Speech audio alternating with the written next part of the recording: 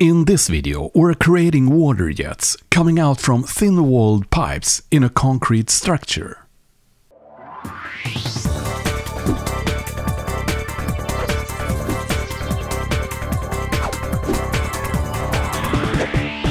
Hello and welcome to a video tutorial with Marklinofsweden. I would like to start this video by sending out a big thank you to the 13 people who signed up as patrons since the last video. Your support together with the other patrons are really what helps me maintain a good technical level and renew equipment whenever necessary. So a big thank you to you.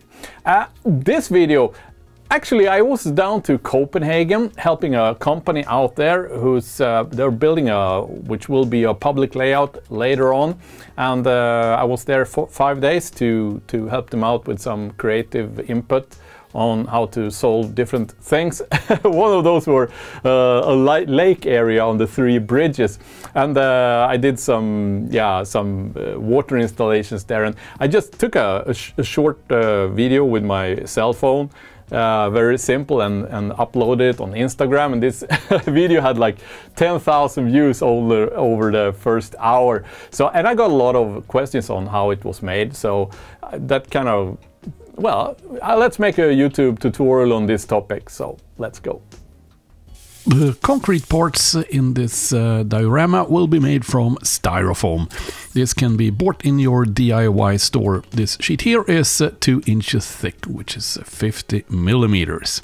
In order to reduce thickness, I use a styrofoam slicer. The shiny metal wire you see here is a Kanal metal, and I feed 4.5 amps through it.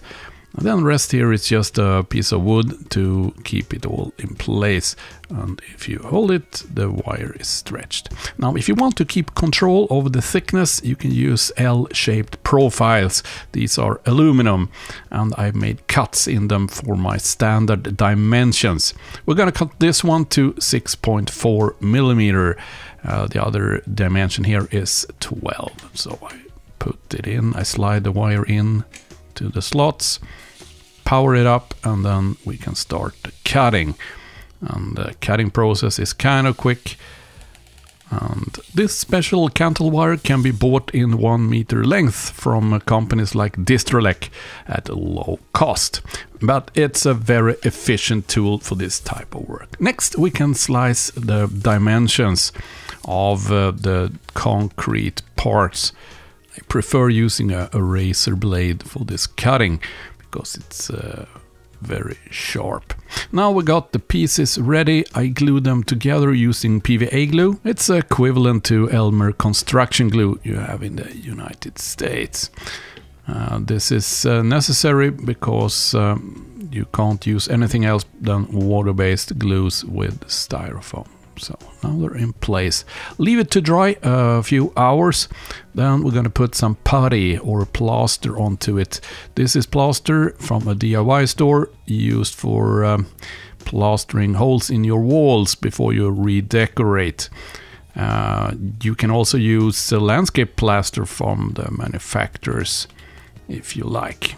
The important is that it has a level of texture, surface texture, so you get that concrete look-alike surface you desire. With the surfaces sanded smooth, you can paint it using a gray paint. I typically use a flat gray, which I add half a drop of green paint, olive green, into. That gives it a warmer grayish tone, which is at least very close to what concrete looks like in the area where I live. So just cover the entire structure with this gray paint. And while that is drying, we will make the tubes, the water pipes. It can be somewhat hard to find really thin-walled tubing in your hobby store, but it's easy to make using landscape foil. This landscape foil can be bought from the manufacturers doing hobby materials such as Woodland Scenic or Noch. So what you do, you just cut a piece, use a template, in this case I use a pen, and I just wind a few turns of this landscape foil cut where I want the joint, and then I glue the joint together using fast set glue. Now the joint will not be perfect, of course, it's kind of impossible, but it doesn't really matter because we will have this joint facing downwards, so it will be hidden by the water beam. Okay, so I make 2 of these for my installation here, and what we need to do, of course, is to paint it. Well, I'm thinking this is kind of iron-based pipes or tubing, so I'm paint them in a rust or corrosion brown burnt umber. So just give this a layer using a wide flat brush like this, and you will have a matte corroded surface both on the inside and the outside of both the pipes. Now leave these to dry for an hour or so, or use a hair dryer to speed up the process. And we can start the fitting. So I'm just trying out. I'm not making any measurements or anything here. I'm just placing them onto the concrete piece to see where this seems to be. Yeah, that looks great. Then I just push onto the tubes, so I get a mark in the concrete, and then I remove the pipes again, because it's much easier to do the weathering of the concrete without the pipes than with the pipes. So for this I'm using 3 colors. This is black, burnt umber brown, and the cavalry brown, which is kind of reddish brown. Well, so first I'm starting by adding streaks of black. Make sure to wipe off most paint from your paintbrush to get this thin, low-density streaks.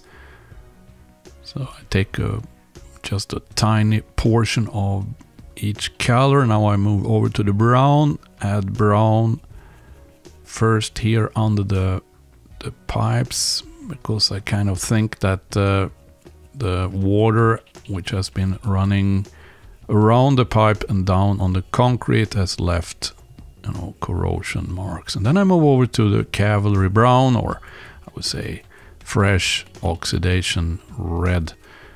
So adding some of that also on the wall to get some typical concrete wall appearance. If you like, you can also add moss in the bottom of the foot of the concrete at this point, but since this is in water, I will just have it this way. I'm finishing the works with the concrete by painting the base of the pipes, the inside of the pipes, black. This is, of course, so you don't see that the pipes are ending by the wall of the concrete. Then we can glue the tubes or pipes in place. So I put a drop of facet glue onto a surface, dip the tubing, and then push it in place onto the concrete wall, like that. Same with the other tube.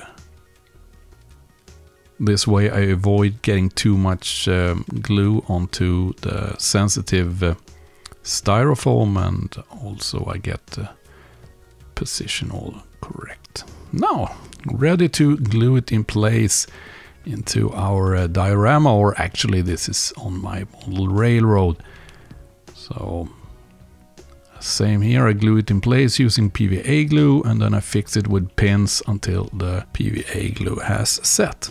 Then I add some additional PVA glue on top of that, and I sprinkle in some small stones I picked up on my driveway and paint it in matching color. Once the glue has dried, the appearance of these rocks can be adjusted with dry brushing to your liking.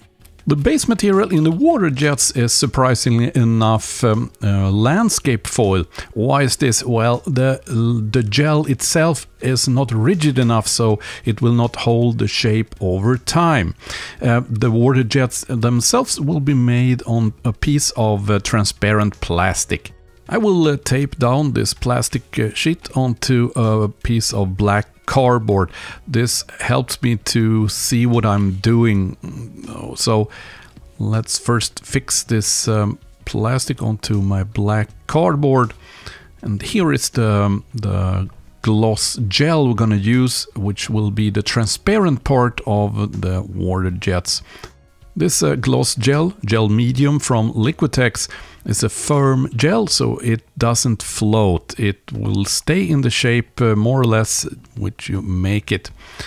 So first I'm adding a tiny bit onto the plastic just to make these pieces of landscape foil stick to the plastic so they're not moving around while we're working with them. And then I'm adding another layer of kind of rich layer of gel on top of the landscape foil, and then we're gonna add the white pieces, the foamy part of the water. This is aquarium filter or filter wool. It's very similar to what you find also in pillows, the microfibers in pillows, but this one is a bit stiffer, so it's easier to work with. It doesn't collapse the way pillow microfibers does. So if I am to choose, I prefer the filter wool for this application. So all you need to do now is to work that filter wool into the gel, add extra gel if needed, and then when you're happy with the shape, leave them to dry overnight. Once dry, we can glue them in place using fast set glue. So I add glue here on the inside of the tubing, peel the water jets off from that plastic and push them into the wet fast set glue inside the tubing. When you feel happy about the alignment and placement, you cut the end off using scissors and then add extra gel at the landing point. This will fix the beam to the water surface. And also here we're adding a portion of filter wool to give it a kind of foamy landing area. The surface foam will be simulated using white acrylic paint, which I will stipple on in a circular pattern. Make sure not to have too much paint in your brush. It should just, almost be like dry brushing.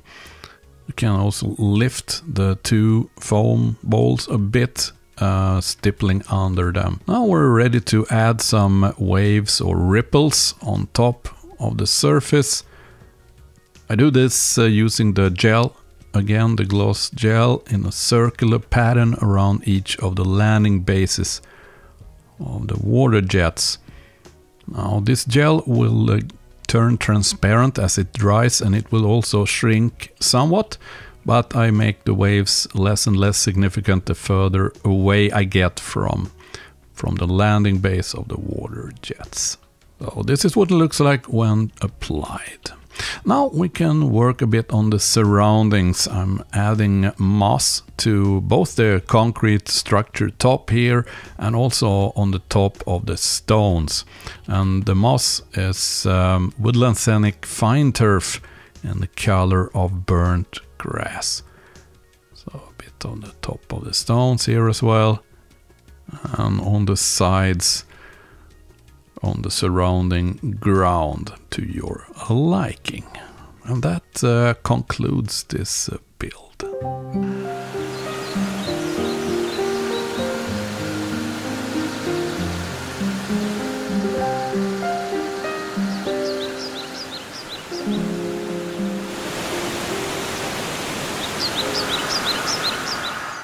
Alright, so that's a way to make water jets for your model railroad. Did you know that this channel is totally dependent on support from its patrons? So if you want to be one of the good guys, get over to Patreon, set up a support account there from $1 per month, or make a one-off donation using the PayPal dialog found in the video description below. And if you haven't yet become subscriber, please subscribe to this channel and enable that little bell, and you will get a notification once the next video gets published. Until that happens, see ya!